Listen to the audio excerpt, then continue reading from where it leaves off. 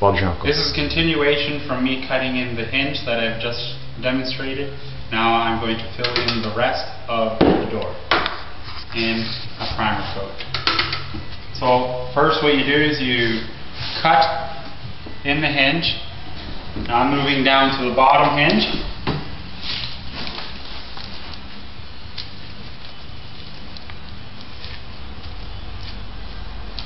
It's better to wiggle the brush instead of pulling away when you're near these hinges. Otherwise, sometimes when you pull back and you bring it, you might actually hit it. So it's better to just wiggle than it is to lift the brush from the trim. Once I've painted the hinge, a lot of times you might actually get some leak there. So what I'm going to do is I'm going to shut the door and I'm going to fix whatever has leaked out onto the other side. Notice how there's some here, right? So instead of actually brushing it away, I still need to paint here. So I'm going to paint here. Also, it gets rid of that edge that I don't want.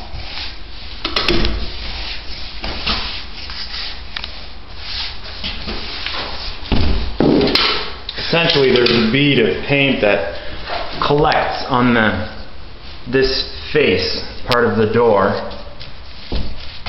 when you're cutting the other side of the hinge. So in order to not leave that ridge, you have to address that area quickly.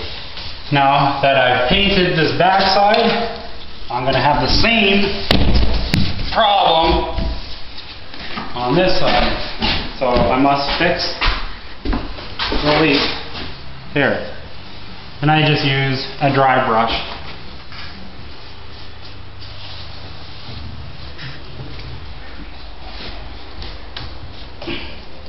Hinge is done. Now I must fill in the rest. I'm still on this side of the door, so I might as well stay on this side of the door and cover in what's left here.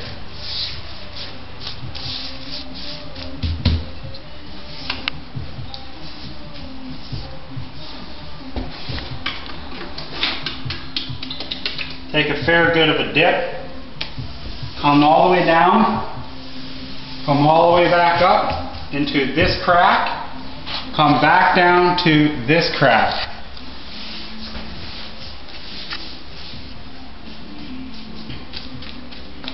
Once it's all spread nicely, now I can change my brush from this position to this position. And that allows me to fan out the lines very nicely.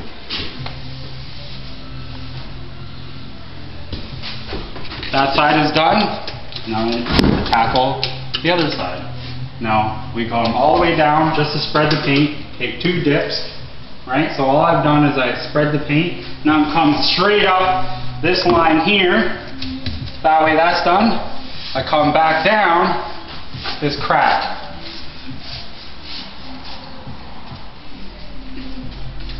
Switch my brush around flat because it will allow nicer lines.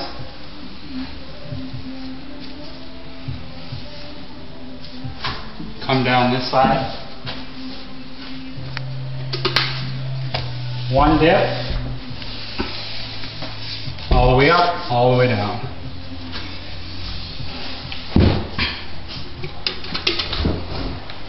Same goes here. You can scrape it off like that, and that allows you to bring it in.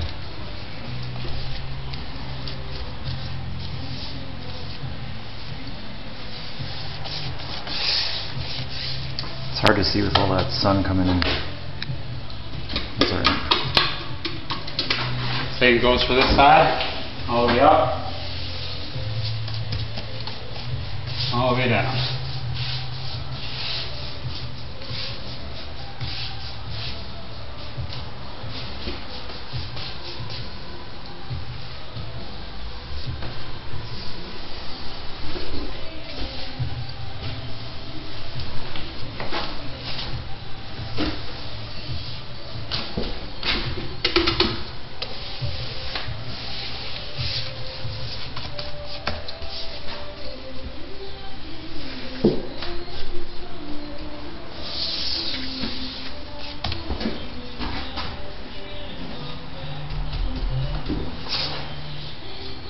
Now, in order to make this door look really well, give it a quick glance to make sure that everything looks very nicely.